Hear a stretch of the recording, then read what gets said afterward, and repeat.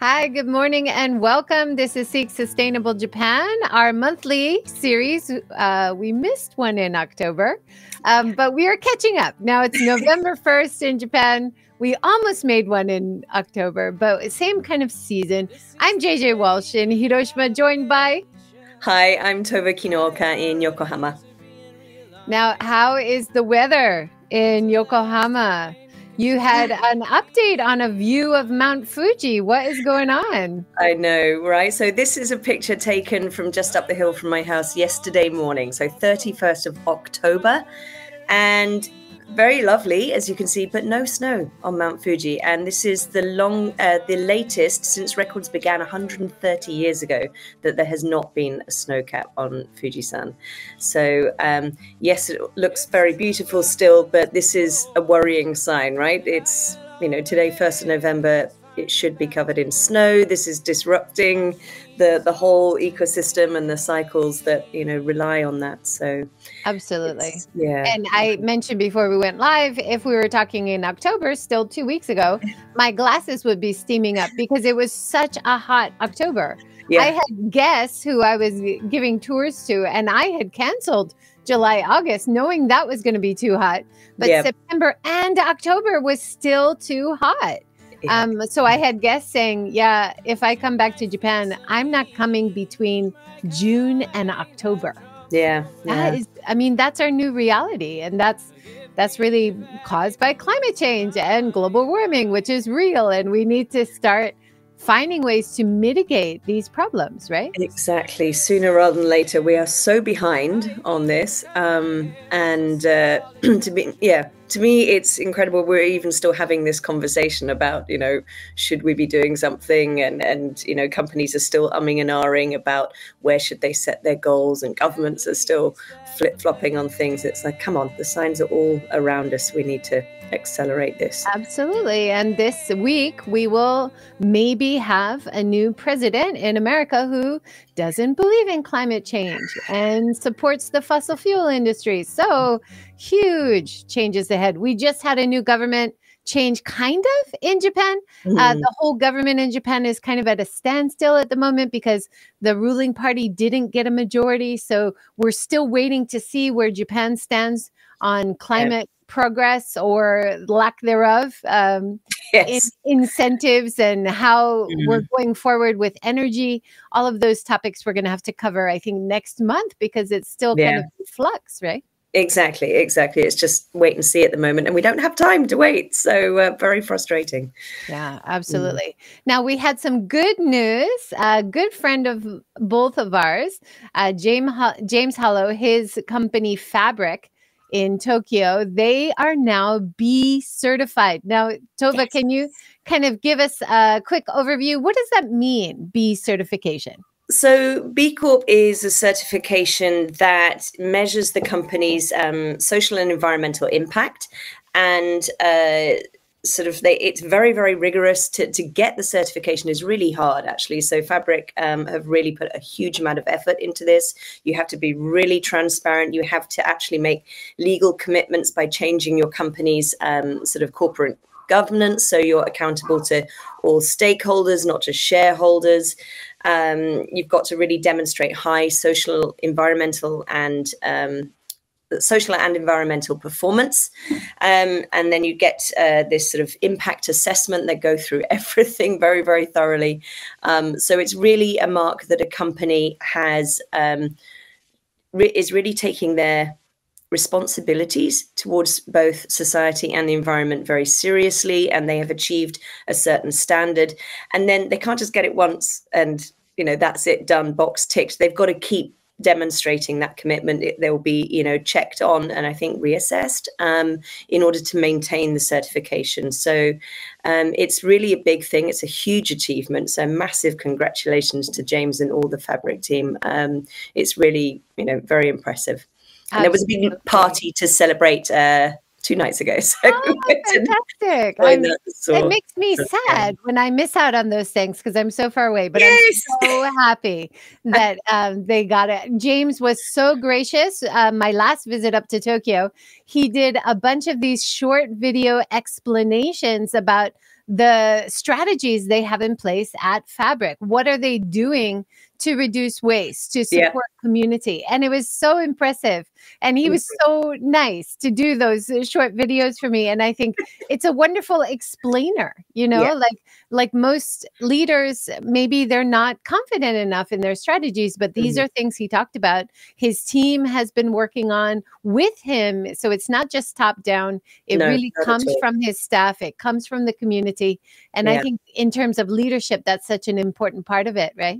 Very much. And also the key word you mentioned there, I think, is community. And, you know, in the party 2 nights ago, that was really wonderful to see. There were just people from so many different sort of areas of the sustainability kind of world, if you like, but also just lots of little local businesses that Fabric sort of includes in their community and does stuff together with. They do events on, you know, mending and things like this, and the food, the sort of CSA loop and stuff like that. So they've got an incredible community there that's growing all the time, and they're so welcoming and sort of open and constantly learning from each other, which is a really sort of quite rare and just really wonderful thing to see. So yeah, that's good.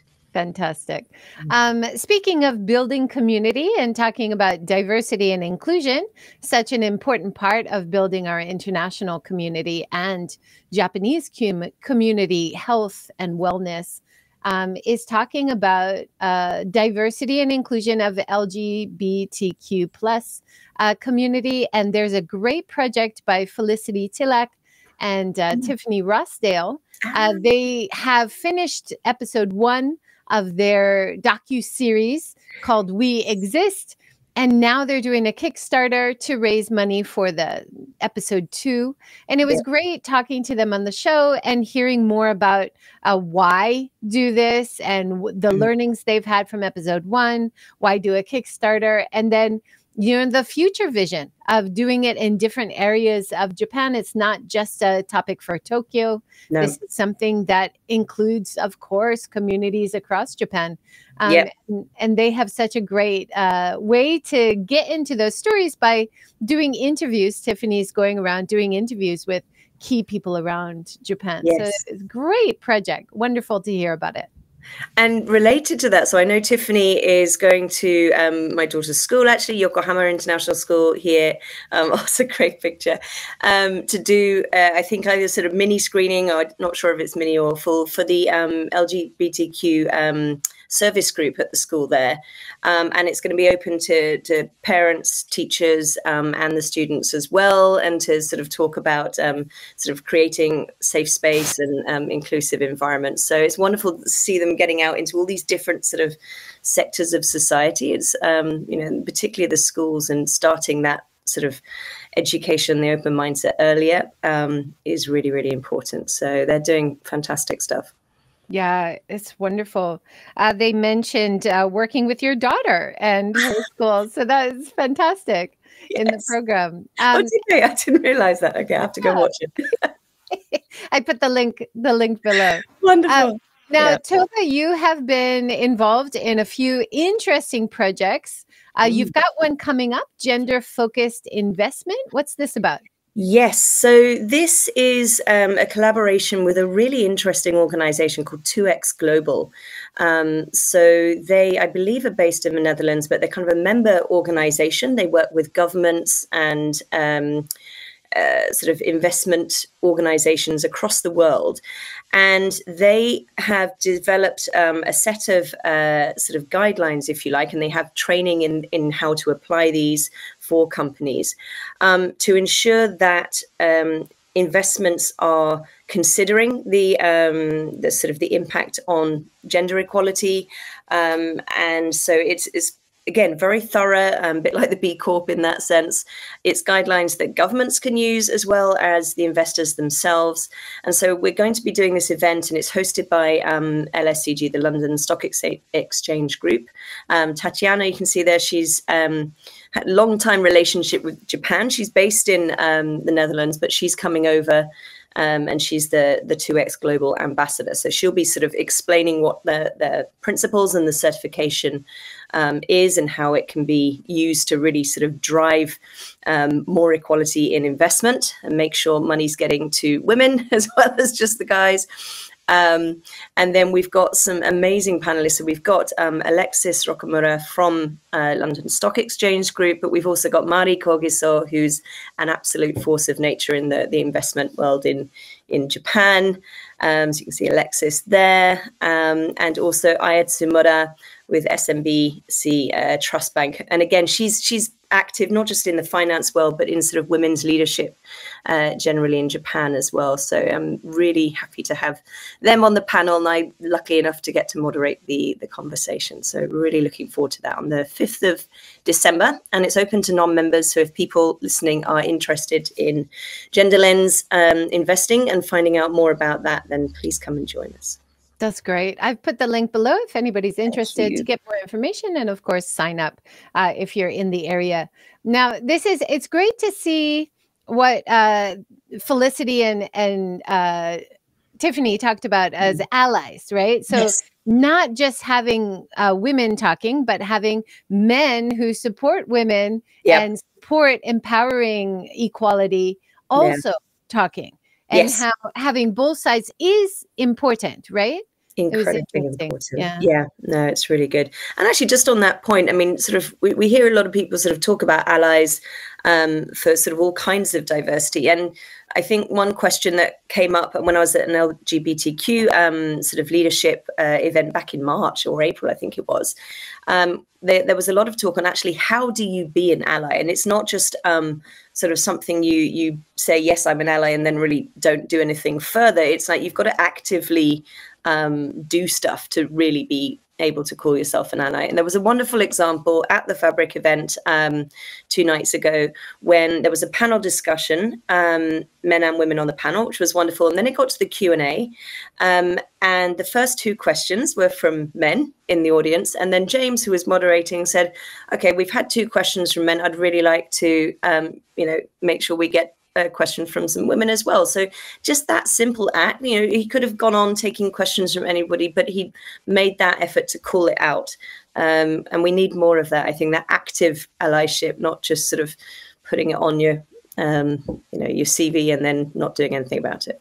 Absolutely. And we see, unfortunately, gender inequality issues around the world. Japan is not an outlier there. No, not at all. Many legal and regulation levels, Japan does seem to be a little bit less right than other countries. But we just had in this last election, we had the most women elected ever in Japanese history. So we are improving, which is wonderful to see. Representation is a big part of how it is ranked every year. Yeah. Gender Equality Global Index, right? Exactly. So yes, still very slow progress, unfortunately, but it is progress. So we wonderful. have to appreciate that. Yeah. Speaking of building community and renovating old houses, I have had the chance to talk to the amazing Danny and Evan, who have taken over some old houses made into guest houses on Omishima Island, which is along the Shimanami Kaido cycling route. And they just got featured by CNBC, which is major American broadcast network. And so they've gotten a lot more attention.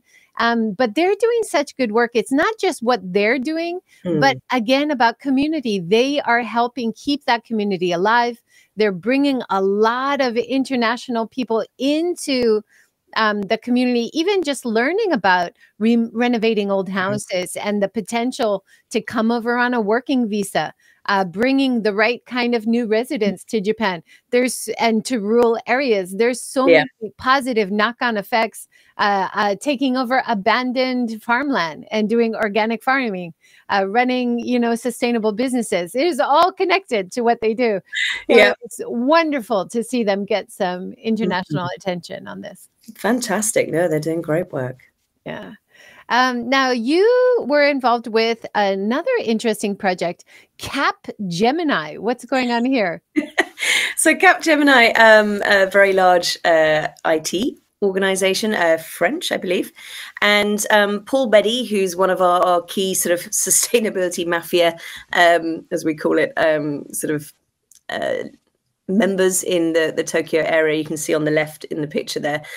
So he works there, and his HR director next to him there said they have this Women in Capgemini sort of network, and this month is all about sort of highlighting that and sort of bringing people into talk. So Paul asked myself and two other ladies to come and talk as panelists about just our career as you know, leaders, female leaders, and that journey and things.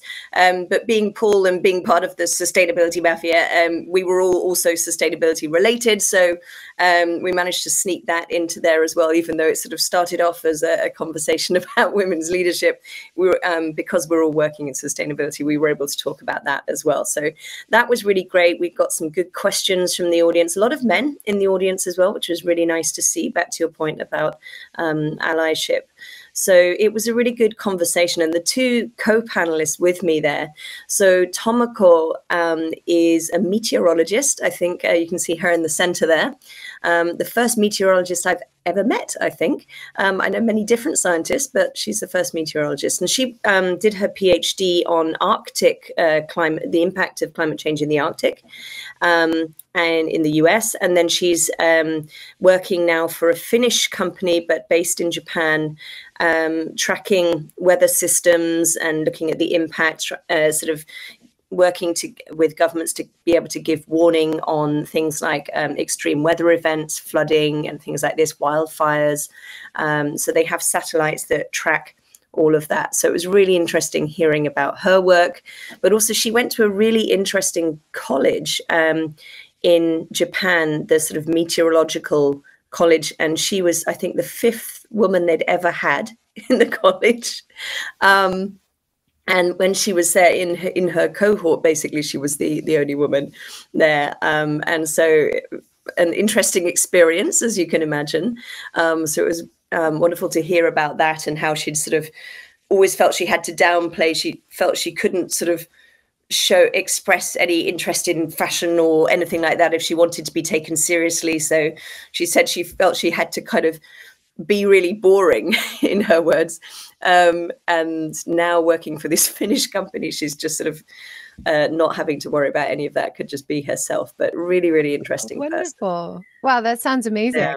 Yeah. And Yuko, the other co-panelist, so she's founder of a company called Sustainaseed. And so her platform connects, well, it's sort of like an ecosystem, if you like, for any sustainability related companies. She really wants to sort of elevate and give visibility to small organizations working in sustainability and startups and so on, and get them on the radar of big companies that can work with them. So she's doing wonderful work there.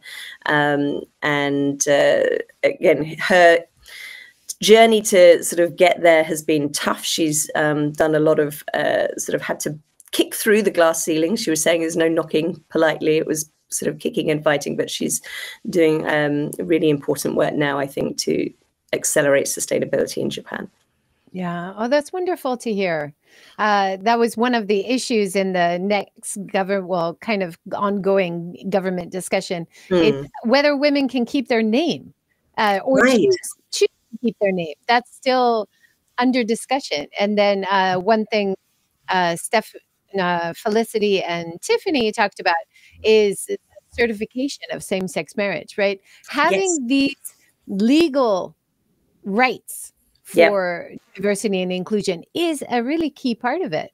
You talked about her kicking and screaming, trying to get, moved up in the company, but on a more impressive, more regulation includes everyone, right? You don't have to fight so hard as an individual if you have those basic rights, right? Exactly. And actually, we just had, I saw a post from my friend Joshua yesterday on LinkedIn, I think, that we just had another sort of step on the progress ladder, if you like, for LGBTQ marriage in Japan, because there was a court in Tokyo that ruled that the current sort of lack of recognition is a violation of human rights. So we're getting there. We're getting there. Oh, that's great news. We'll try to add the link below if you can find that link, Tove. Yes, I will share it with us. Thank you so much. On a little bit of a switch gear, I'm always thinking about new products and product design, and I've been hired by JTB and the government to help develop sustainable tours in Miyajima. So I'll be training local people to offer these sustainable tours. Of course, we're focused on more locally made products, highlighting the local trades, the artisans. Also, how can you avoid crowds? So try to get away from the over-tourism stress on locals by finding ways around the crowds. Not going to the top places at the busiest times is a no-brainer, right? But also avoiding the crowded shopping areas at the busiest times, right? And then supporting lesser known shops, which are kind of struggling to stay alive, even one block over, right? Even on the most 5 million people visit this island, only 1,500 people live there. So they started this tourist tax, 100 yen tax, which they're putting into having refill water stations, yay, and dealing with the garbage. You know, these are things that really help local people as well. But as part of the tour, highlighting these things, how does your tax help locals? And that's also good for local people because they sometimes don't know. This is not clearly advertised to them, right? And so it's really exciting new project, and I'll be talking more about that coming up in the next couple of months. Fantastic. Congratulations. That's really wonderful news. Really exciting. They'll be selling it from January, February. So we're in the development stage right now. But one thing that has really come up is the idea of the deer and the health of the deer in Miyajima and Nara, are two famous deer destinations. And in Nara, there's been some cases, like pointed out in this newspaper article, about deer being endangered by cars because people were feeding them outside the cars. And so then they wander into traffic, kind of looking for the next snack. Feeding them the deer senbei, which has no nutritional value, but it's something tourists want to do. We actually had that in Miyajima and we stopped it. So the rule now is don't feed them, but there has been kind of back and forth about whether locals should feed them natural things in the forest, get them used to eating in the forest, hanging out in the forest. So it's more complex than you realize. But they are part of the natural system. They are on the sacred island, sacred site in Nara. So you want to respect the animals and not feed them, but they are eating all the trash and often die because they eat plastic. So it is part of the tourism problem, right? So it's an interesting issue worth exploring a little bit more. On a different track, I have come across a really wonderful new business for me based in Tokyo called Musubi Kiln. Have you heard of them? Musubi Kiln? I don't think so. Tell me more about this. So I've come across it because I'm always looking for good companies with these beautifully written English narratives that really bridge between what the artisans are doing, why it's of value, and sustainability. And this is really a company worth having. They also do a wonderful blog and journal. You can sign up for, where they talk about the artisans as well as their products. They say they don't feature any products which don't have a clear connection to how it's made or the of the trade or supporting local. So it's really fantastic to be able to find a company like this. That's brilliant. So that's real transparency then. So you know where it's come from, how it was made, who it was made by. And the really good quality English copy. This is something we often talk about in consulting with destinations. You have a beautiful page in Japanese. You cannot just use translation software. You have to get someone who writes content well and really conveys the message. It's so different from a direct translation. And this website is so beautifully done. So it's nice. Fantastic. Great example. Raising the bar for everybody. Yes. Another local product I get a monthly box from, which I want to shout out to, is Vegan Osaka. They have amazing vegan cheeses. Now, this is rare in Japan. You rarely see any vegan cheeses or meat alternatives they have. This is me cooking up some of the meat alternatives. It was like a stir fry, like plant-based stir fry. It was so good. And yeah, I mean, one of the challenges they have is the packaging. Everything they send, it kind of has to still be in plastic because you have cheese. How do you package it without plastic? If anybody has a good idea, I'm always trying to give them recommendations. One idea we had, which we're going to try out, is I send them my containers, my reusable containers, or they send me the first one and I wash it and send it back. And then they send it. I mean, it's a little labor intensive for the customer, but that could be an idea. But if you have any other ideas, please let me know. But I was also looking at packaging for toothpaste. Toothpaste packaging drives me crazy. This single-use plastic that doesn't go anywhere. You can't recycle it, right? So here, I've been looking for, and I've tried some of these. So you have a biodegradable, compostable paper bag version, where I love to see that. And it doesn't have plastic inside. It has a wax liner. So I've tried that. That's a good option. Or in glass and aluminum, both of them can be recycled. In Japan, we have quite high rates of those. So instead of plastic, which just goes to landfill or it's incinerated, and often it can't be incinerated because it has residue inside, so it has to be landfill. This is something most consumers don't know, right? So just thinking about the products you use all the time, what might be a better packaging option? And quite often you get higher value content of the actual product is better as well, right? I think so. Yeah. I mean, I've got the sort of one you showed that was in the aluminum tin, I think. So it's a French brand, the one I use. I can't quite remember the name, but yeah, it's great. And it's actually really good for taking when you're sort of traveling and stuff as well, because it's not going to leak or spurt anywhere. It's a dry powder. So and it works just as well. Yeah, awesome. I've been trying to convert my family. This is another issue. Like, I'm willing to make these sacrifices in my habits and change things. And my family's often like, "What? Where did the toothpaste go?" Yeah, it's powder. Now you dip your toothbrush in it. No, it's an adjustment there, but that's good learning as well. You know, it is.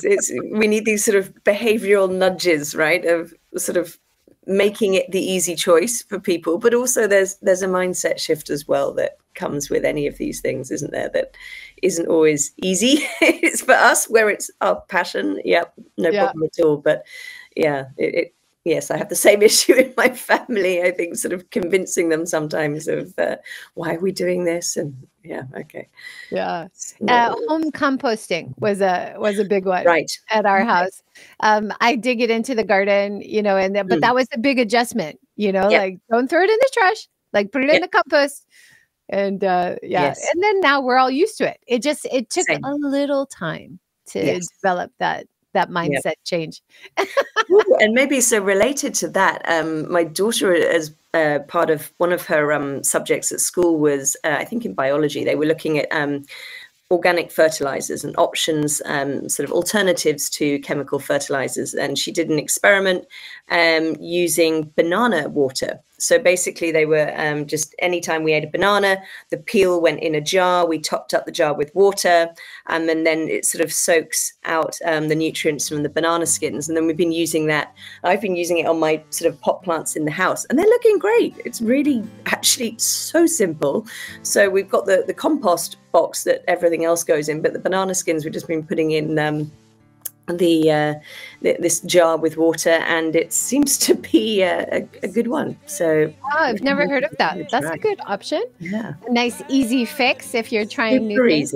If you're not worried about slime or like just the conceiving of putting banana peels in water can be a hurdle, right? It's a bit weird, but actually it doesn't smell. I was worried it might, but I just use a glass jar with a good seal on the lid. It doesn't smell at all. And then when I put it on the plants, I then follow with a bit of water to just sort of wash it down into the soil. And yeah, the plants seem very, very happy with it. So that's good.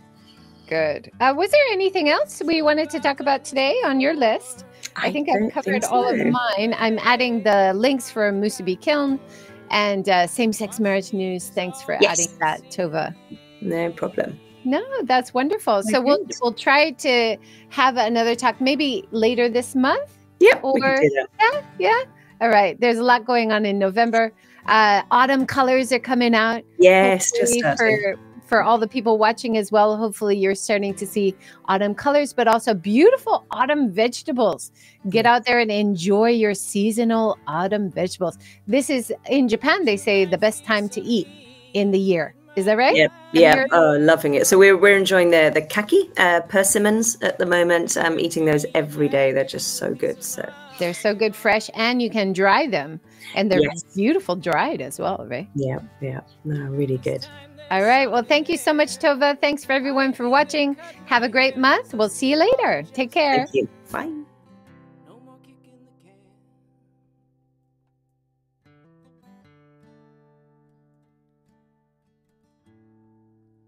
At least that's the plan.